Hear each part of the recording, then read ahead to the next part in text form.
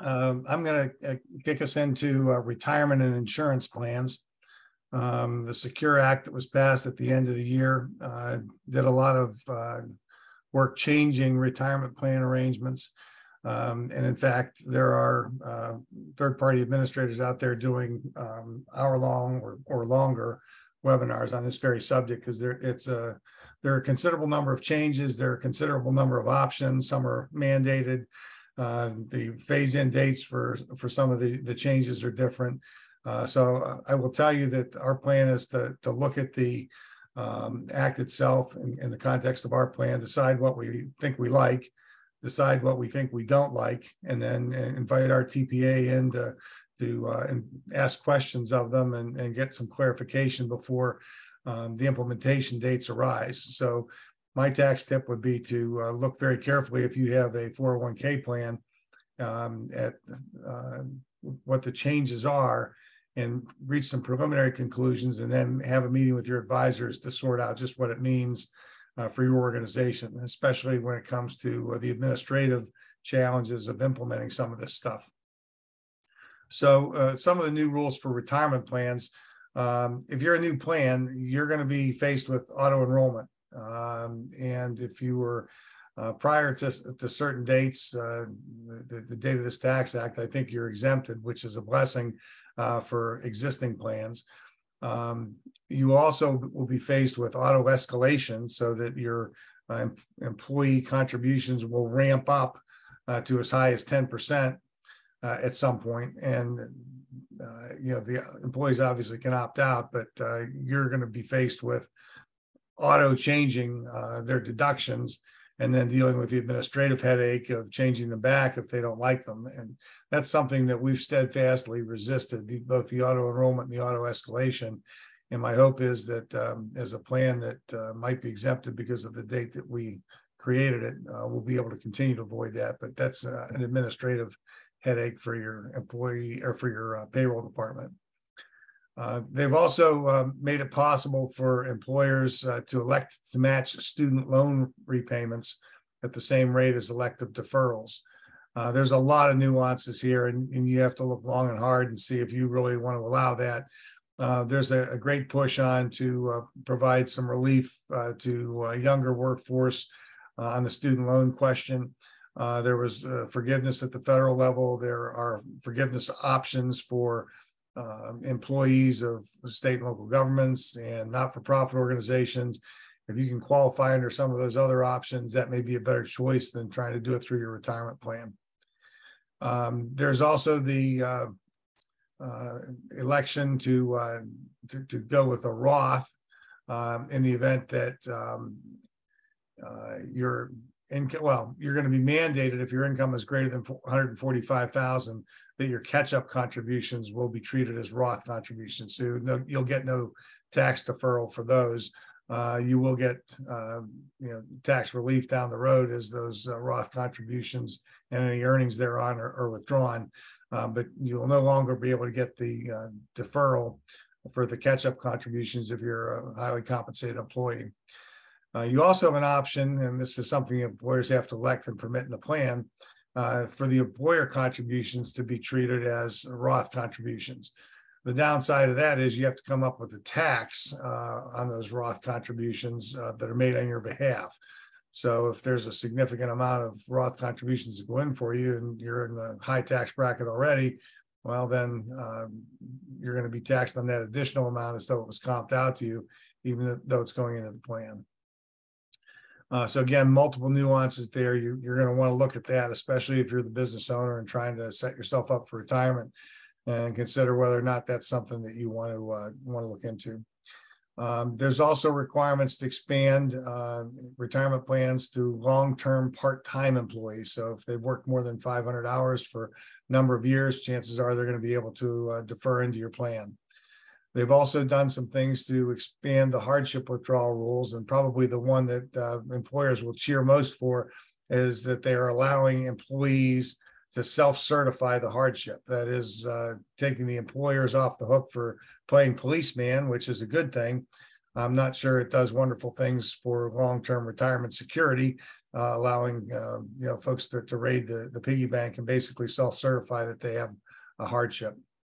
They are also raising the cash out limit for the plans from $5,000 to $7,000. So low balance employees that have left your employment, you can mandatorily cash them out if they're under a certain dollar value. In this case, $7,000 is the new limit. And that allows you to simplify some things administratively by getting some of the smaller balance departed employees off of your rolls. They're also looking to defer the RMD requirement to a later age, 73, and then later 75. So that's coming through in stages. Again, some nuances there, so you're going to want to look at it. And for Roth purposes, the RMD is going to be eliminated pre-death. So again, there's some changes there that are worth looking at. Consider the administrative challenges that might pose for payroll and other departments like HR, and decide what you're going to do. So again, there's a lot to consider here. I would certainly encourage you to look through the provisions. If you hear anything that we covered in this quick overview that impacts your plan or that you have an interest in, I'd get your advisors in and talk through it with the departments that are going to be directly impacted as to how much of a headache it's going to be to change your systems to accommodate some of this stuff. Next slide, Dan.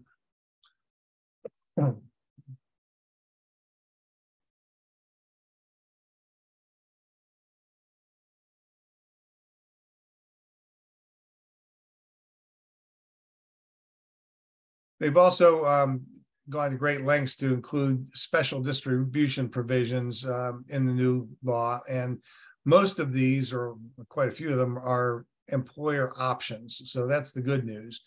But it does provide for special distribution provisions that exempt the employee from the 10% penalty tax on early withdrawals if you're making distributions to victims of domestic abuse, to folks with a terminal illness, to folks that are paying long-term care premiums and want to use some of their retirement plan contributions for that, for qualified birth or adoption expenses, for emergencies, and then again to use it for emergency savings accounts.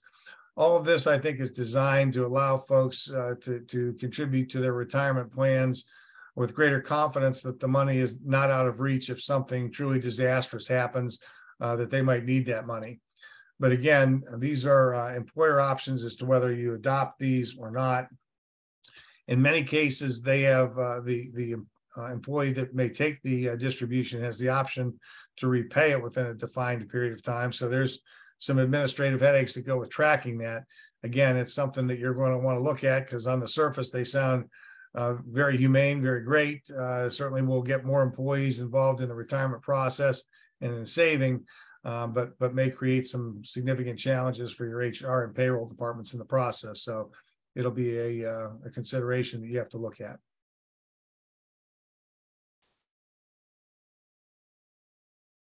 This is an item that I threw in as a tip for those folks that are getting close to 70 and a half. And most people can't itemize deductions anymore. At one point in our practice, I think 70 or 80% of our clients itemized deductions. The Tax Act passed during the Trump administration raised the standard deduction to the point where most people no longer itemize. In fact, the number that itemize anymore are generally less than 10%. And my rule of thumb is the folks that are itemizing are generally very philanthropic or very old and infirm, because your state and local tax deduction is capped at $10,000. Is you're aging and paying off your home mortgage, the interest component of that drops.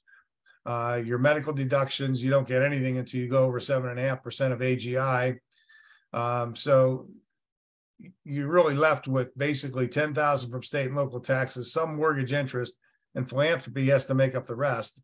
And so unless you're giving away, substantial amounts of money, because if we look at married filing jointly for 23, if you get $10,000 in state and local taxes, you're married filing jointly, you need $17,000 from everything else. Unless you have a really hefty mortgage, astonishing medical bills, or you're giving away a lot of money, you're not going to get there. Well, one way to indulge your philanthropic objectives is to consider distributions directly to a charity from your IRA to meet your required minimum distribution requirement, and around possibility that might get you where you want to be. Hey, KB, two clarification questions. One person said, can you expand on AGI? And then another person said, what does SALT stand for? State and local taxes is SALT. That's the easy one.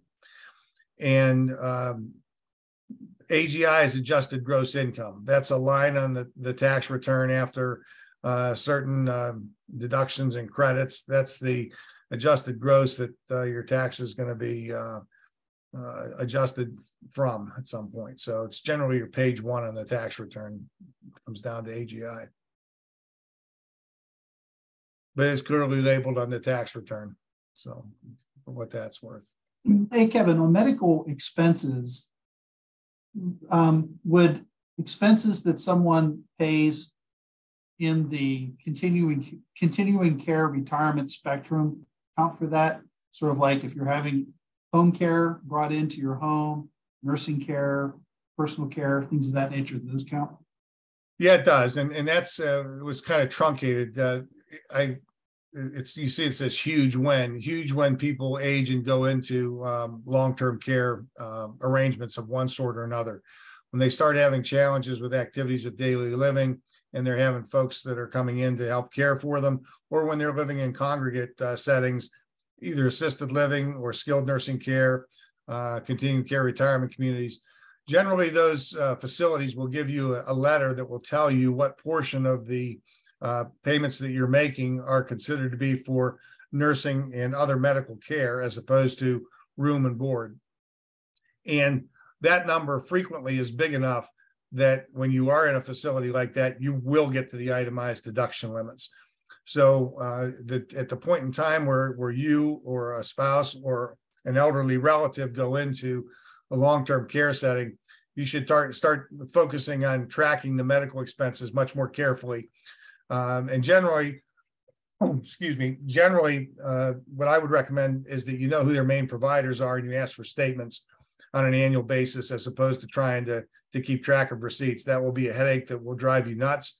But if you know that they've got the facility they stay in, the pharmacy provider, their primary care physician, maybe a cardiologist or an oncologist, depending on what their ailments are, and you know who those folks are, the dentist, the eye doctor, and where they get their prescriptions, in about 10 phone calls at the end of the year, you can assemble a considerable amount of documentation to support a very significant medical deduction for an elderly person in some sort of care setting.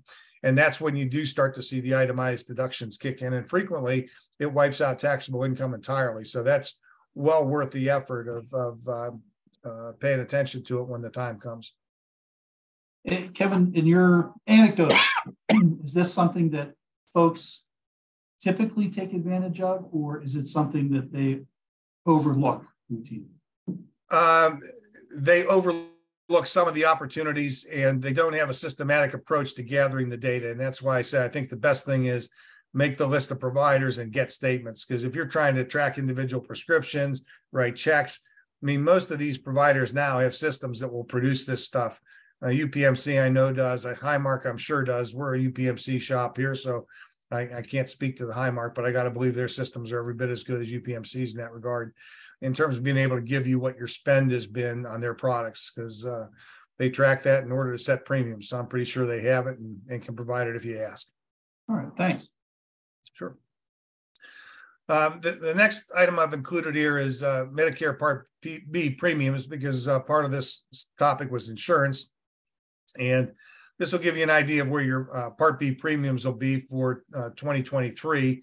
There is a typo in that. It says 2022 Social Security premiums. These have been adjusted to the 2023 numbers, and they're actually down a little bit, which is the good thing. And the income limits have gone up a little bit. So the lower numbers available to more people, generally a good thing for those who are on Social Security. The thing that you have to be careful of here is the windfall that might come to you from sudden wealth. And I know when we had our Waynesburg office, we had a number of folks down there that had oil and gas lease payments that were significant. And they were overjoyed until they got their Social Security statement and found out they were going to be hit for a lot more of Part B premium dollars than they were expecting. I wouldn't have given the lease payments back for the savings on the Social Security if I were them, but it was still a surprise and an unpleasant one for a lot of them. So that's something to be aware of. As your income rises, your Social Security Part B premium will rise as well. And retirement contribution limits have increased for 2023, and in some cases fairly significantly. The catch-up contributions for Roth and regular IRA stayed the same. For SEPs, 403Bs, and Simples, they went up. So there's a considerable amount that you can put away if you're a self-employed profit-sharing person, 66 to 73,500. The deferral portion of that is shown in the 403B Roth, 403B employee. 22.5 is the deferral amount. If you're age 50 or over, it rises to 30,000. Again, if you're over 145,000, as I mentioned on that earlier slide, that catch up is another one of those areas that could be a whole webinar. And so I'm going to, I guess, speak briefly about a plan if you are heading down this path.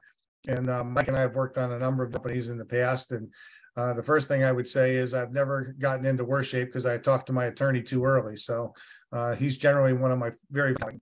And how are you going to be compensated for that? That's the second piece, which is valuing the business. And generally, there are metrics for individual businesses. With a little bit of inquiry and homework, you can figure out what those are. For accounting firms, it's generally somewhere between 0.8 and 1.25 times revenues. For others, it's an EBITDA calculation. For some others, it's so an example, we had a client this year that wanted to figure out what EBITDA was. Well, they were a C corporation and they were pushing all their money out to shareholders at the end of the year, so they basically had no earnings. Well, how do you measure EBITDA if you have no earnings? Well, you basically have to add back, owner comp, and then take out a reasonable amount for the services performed. My early calls are to Mike and to my banker. We do our own accounting and tax work. But I think, if you don't have experience in the area, you may want to consider a broker or an appraiser, a valuation firm. Our firm does not do valuations. A number of my colleagues at other firms do. And I would reach out to them if I needed to get a business valuation as part of the purchase price. Attorneys draft the documents and we move through a due diligence phase. And again, that's something where I lean heavily on the attorneys. And Mike in particular will give me a list of all the things that I need to get clearance on before I can confidently take over that business. And I want to talk to my bankers and arrange financing. And if I need it, I need to figure out if the business is going to function as usual and the ownership transition was smooth. And then lastly, close the deal. So not a lot of tax tips there. I think the biggest tip I can give you is don't wait too long to call the advisors that you're going to need. As I said, I've never gotten into worse shape because I talked to them too soon. So that's it for me. Unless there are questions, I'll turn it. If you have a tax preparer, to them and get in contact with the IRS. This will require a power of attorney. And from there, you'll set up a payment plan, pay it regularly, and how much you pay is going to be based on how much you owe. It's usually a payment plan over a couple years. If you're just by yourself, you're not reaching out with a tax preparer, we recommend a few routes. First is to get a lawyer and hope to settle at a lower balance. Generally, the IRS will accept something rather than nothing, so they are usually willing to work with you. The second is to set up the payment plan, pay regularly, and it is possible that after a certain period of time, the IRS will just forgive the unpaid amount. I think generally we've seen after 10 years, come forward, that was the important to make those payments regularly and timely. All right, and some notable tax topics going around right now. First is clean energy credits. The Affordable Care Act, as well as other recent tax legislation. There's websites that you can go on, you can find exactly what vehicles apply. Generally speaking, the car manufacturers have known about this. So most of the vehicles now that are considered clean energy do apply for the credit, at least the ones that are made in North America. They're energy efficient, and you can get up to a $1,200 credit. This also applies for appliances and other things that you're including house. So always make sure that if you're deciding to update the house, ask your construction worker, ask them if the stuff that you're getting is clean energy and energy efficient. Recently, back in December, the IRS agents' funding was pulled by Congress. A lot of that funding was meant to replace a lot of the retiring IRS agents. So that being pulled, you can expect the IRS to struggle with getting out refunds, notices, and most importantly, taking calls. So again, that's why we said, and we emphasize, 6 p.m. and 7 a.m. tend to be your best chance of getting through to the IRS. But if you're mid-tax season, it's going to be tough. It's brutal getting through, especially with them not hiring any of the replacements. Crypto, really important lately, is to keep an eye out for a lot of the crypto scams, especially with pertains to crypto funds and stuff like that. For instance, FTX, funds have failed, and again, millions of dollars being just wiped out overnight. So we do say be careful when you do decide to jump in on this fad, because right now there is no protection for the common person. Mostly the creditors are getting their money back first, and the investors are not. Smishing scams are on the rise now, so a message or email or anything like that, it will always be through mail. So anything else that says the IRS, just please ignore it. There's pandemic-related scams. People, and you aren't seeing this as much anymore, but there's still people who are trying to collect their stimulus payments from the pandemic. And a lot of the time they're getting their social security numbers stolen and their money taken. So it's always important to keep an eye out for that. And then student loans. Last we talked back in November, the important date was 1/1/2023. That was supposed to be the day that student loan repayments began again. However, in December, Congress extended this once again, another 6 months.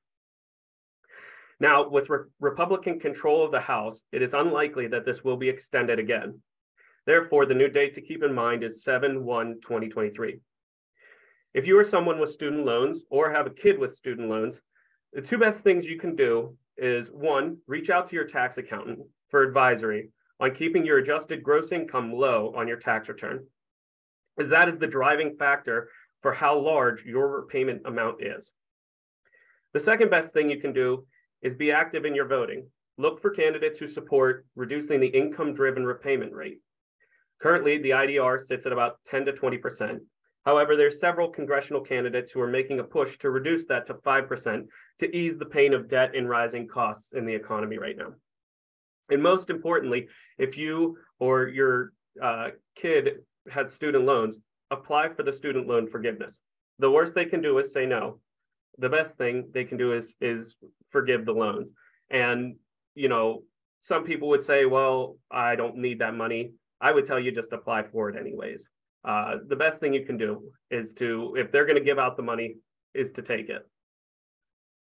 So with that, are there any questions? Dan, check out the questions in the Q&A and the chat, because there are several, but I knew that you were near the end, so you can check those out. If I purchase solar panels for a standalone home office shed, can I qualify for clean energy credits? Yes. In short, yes. If you update your house, especially with solar panels, that one's the most significant repairer to discuss and figure out. I updated my windows energy efficient prior to last year. Is it too late to claim? It's not, but you're not going to get it on this return. You would have to go and amend your old return. And since it's before the most recent legislation, they'll only give you a one-time $600 credit. Second, our furnace was replaced also in early 2022, and it is energy efficient. Yes, that counts. That counts, and you can get a pretty substantial credit from that. So I would recommend finding your paperwork on that, setting it aside and taking that to your tax accountant for them to prepare. And then this one's for Kevin. Can we deduct the monthly health insurance the employer is deducting to our pay? Generally not if you take it as a pre-tax deduction, because they're reducing the amount that they tax you on. So it's only if it's an after-tax deduction that you're able to deduct it as part of your medical itemized deductions. When you get into Medicare, the Part B premiums and Part D, if you choose to take it from your Medicare, those are not being handled on a pre-tax basis, so you would be able to claim those. And then we have, how long should you expect to wait on hold when you call the IRS? If you're a tax preparer, you're looking at somewhere between 1 and 3 hours. If you're a personal individual and not a tax preparer, you could be looking at as long as 5 hours or just not even getting through. So we would recommend that if you do have a tax preparer, you fill out the POA and have them do it. And as much as we love to sit on the phone with the IRS, you know, so I would recommend just, yeah, going with your tax preparer on that one. I can tell you from personal experience, it's very frustrating because there's an auto prompt system that you go through. You have to answer a lot of questions and demonstrate that you are who you're calling about. And then you get to the point where you think you're finally going to talk to somebody live and they tell you there's nobody there and you'll have to call back another time. And